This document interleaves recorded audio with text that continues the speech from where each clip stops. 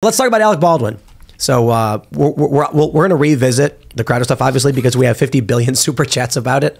And I just want to let everyone know that YouTube deletes the super chats after a certain amount of money. So we can only go back to like, there's a bunch. But I'll read them. And the current poll says, who is right, Candace? I'm sorry, who is right, Crowder or DW? 74% say Crowder, 26% say Daily Wire. But let's talk about Alec Baldwin. We have this story from Vanity Fair. Let me just say at the start of this segment, ladies and gentlemen, I believe I called it. And I had people telling me I was crazy and telling me I was wrong. He's being charged with he is going to be charged with involuntary manslaughter. So is the armorer. Another guy, the assistant director, I think, took a plea deal for negligent discharge of a firearm. But let me tell you why I said I called it. There's a very important part in this story that I will pull up right here. Vanity Fair says, in addition to the bullet that killed Hutchins, well, I'm sorry, let me slow down. Alec Baldwin, as you know, about a year ago, was on the set of a movie called Rust. He was using a real gun in the filming, aimed it at the cinematographer during filming, pulled the hammer back, pulled the trigger, shooting her in the chest, penetrating her body and hitting another guy in the shoulder. Everybody was arguing whether it was an accident. How could the bullet have gotten the gun? I made the argument that we had learned.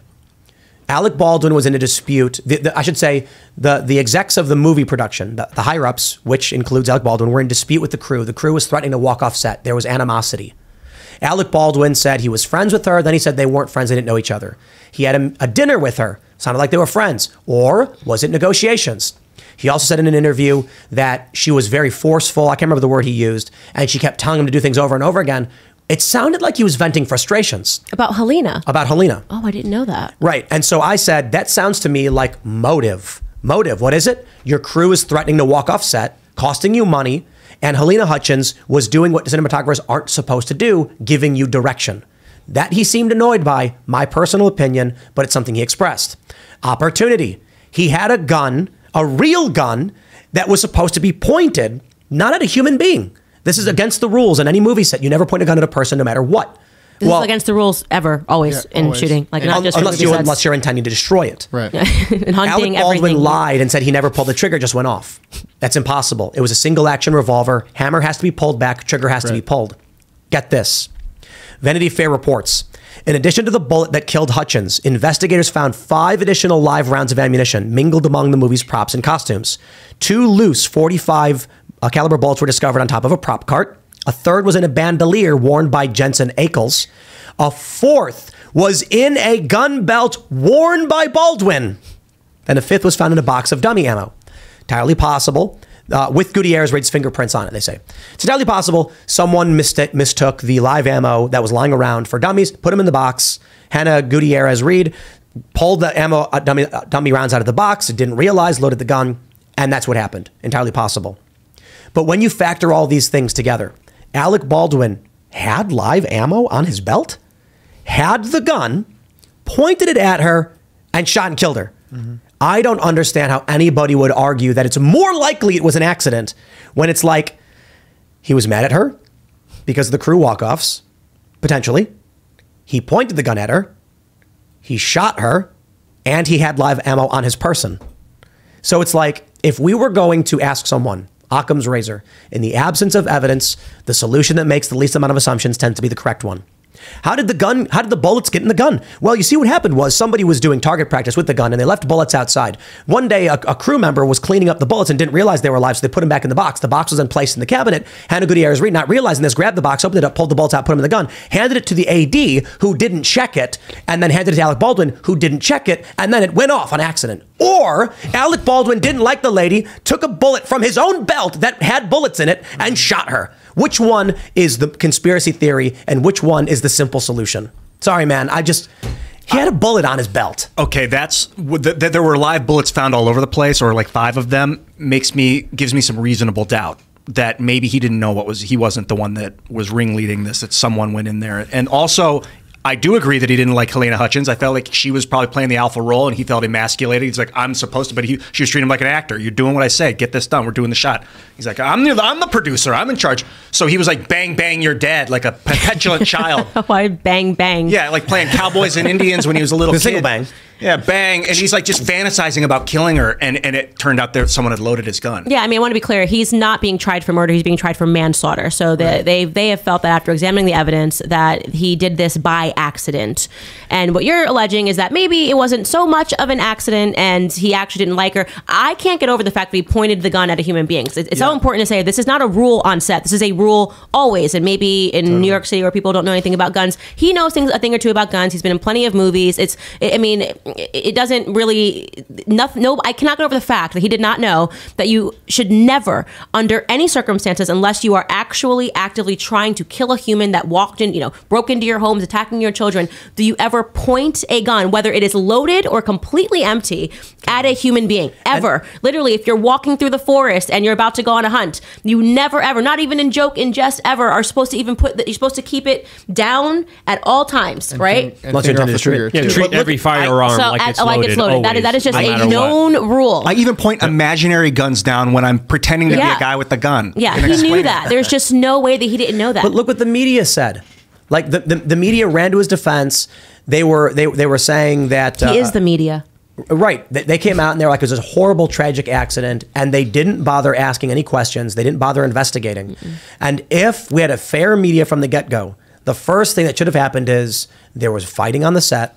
Alec Baldwin was unhappy, extremely frustrated. He is known for having a temper. He's crazy. He's known he's for striking unstable. people. Yeah, he screaming attacked his own daughter, called her like a fat pig, and he's crazy. This man is obviously unhinged. He's completely and utterly unhinged. There's no question. But it doesn't matter. Actually, in Hollywood, if you're unhinged, the better, right? Chrissy Teigen and Alec Baldwin. These people have told you 1,000 times that they are mentally unstable, angry people, and yet the media goes, he's funny. Let's put him on. They celebrate them. They South Park. What is it? They prop them up all the time, especially the more crazier that they are, the more the media loves them, which is actually a perfect representation. He was also very outspoken against gun rights activists, and now here he is in this particular situation. Now, I don't know what happened here. A lot of people are speculating. Let's see what's going to happen through this court case. Obviously, if this happened to a random Joe Schmo, there would have been charges a lot quicker. The fact that there wasn't charges and the fact that there was so much time in between this is, a little fishy. But 15 months. Let's see what happens in the court of law. Let's see what happens with the evidence. Let's see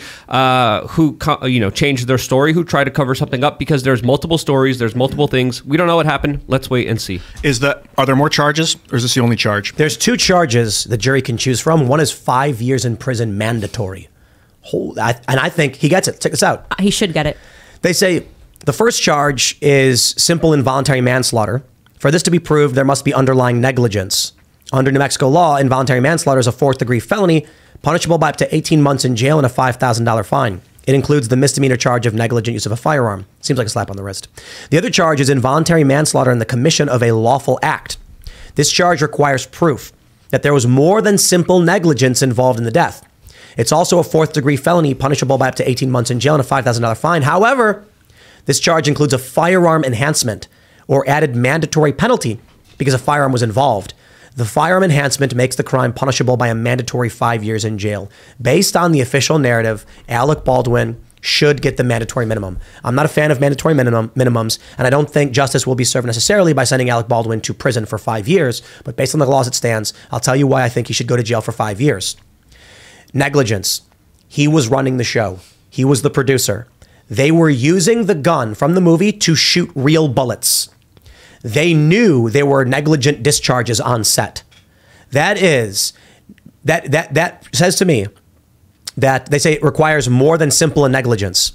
Simple negligence, in my opinion, and maybe it's a legal term, so maybe I'm wrong, but my opinion on this is if someone, unbeknownst to Alec Baldwin, was using live bullets, I'd say, look, Alec, he should have known where that gun was at all times. Someone should have been in charge. So maybe it's not his fault that this happened, but he knew there were negligent discharges. Now it's not just simple negligence. Now it's him being like, there's something more there. You mean that, and I think you're saying that prior to that negligent discharge, there were previous negligent discharges on set. So he knew that there were some mistakes happening. And you would think that after the first mistake and you go, oh, great, nobody died. You would go, let's make sure that we button this up. As I am the producer of this, we need to button this up. And again, I just cannot say 1,000 times over. If you're trying to present the case for the prosecution here, you're just going to say, how many times has Alex been in a movie where there have been guns fired? He knows this protocol. He knows that you do not point a gun, whether it is loaded or not, at another human being. Not only pointing would be negligent. By the way, if he had hit her and it was a fake round, he would be negligent. I mean, pointing it is you just don't pull the trigger and point it and then pull the trigger. And the last thing I want to say is that I think that in terms of the publicity surrounding this, if he had instantly come out and said, we feel so horrified. We are so sorry. I'm just devastated by this. I'm just going away forever. Like he has acted the part of such arrogance, right? Anytime anybody asked a question, he was angry. How dare you? You know, I'm Alec Baldwin. Like the way that he has acted after this, as if he's done nothing wrong. I mean, the first thing that the statement he rushes to make after these charges is total and complete miscarriage of justice. It is this pompous nature that is really, for me, the nail in the coffin. And if I am on that jury, I am moving to convict. This is why I think, honestly, I don't know if I would, but let me say this. The reason I say the 5 years in prison, just to elaborate, he knew there were negligent discharges. Now you can argue, well, but it was simple negligence that he didn't correct that mistake, that he didn't lock things down. That's what negligence is. Yes. Then he picked the gun up, pointed at her, and pulled the trigger. Right. So you want to talk about simple negligence? It would be the producer on set, not Alec Baldwin, who knew there were discharges and did nothing to correct that problem. He's responsible. Oh, he pleaded. He took a plea bargain for negligent discharge of weapon. Alec Baldwin knew there was live ammo on set, had live ammo on his person, decided to take the gun knowing this, pointed at a woman, and pull the trigger. Now, come on. I would actually argue murder. Like passion, homicide, lower degree. But we don't have it, right? So you would have to, at the very least, you have to move to convict on the charges. And I can't see how a jury outside of being an Alec Baldwin fan does not actually move to convict him. Actually, I'm going to change what I just said. I want to clarify.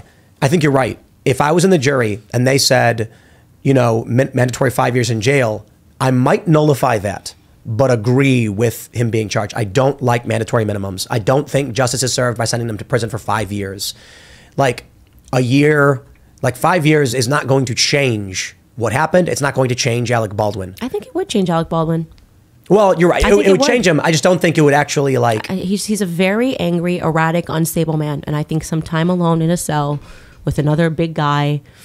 The 5 years is a really read long some books. time. They got yoga. They probably sent him to a nice prison. I think that it's a long enough time that it could change him. Well, a lot of celebrities are just totally out of touch. A lot of them are egomaniacs. A lot of them are just sociopaths. And as soon as this happened, he tried to, of course, put blame on anyone else but him. The first thing he said is, quote, "Someone is responsible, but I know it is not me." Yeah, that's a horrible thing. Imagine you're this family.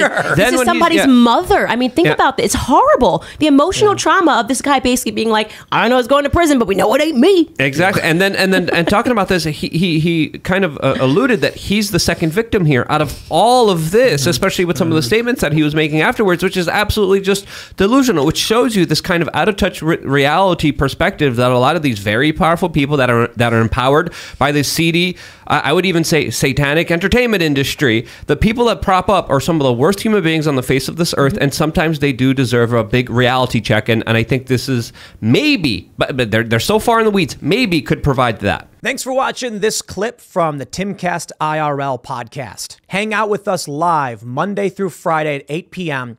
and become a member over at timcast.com for uncensored, members-only shows exclusive. Thanks for hanging out, and we'll see you all next time.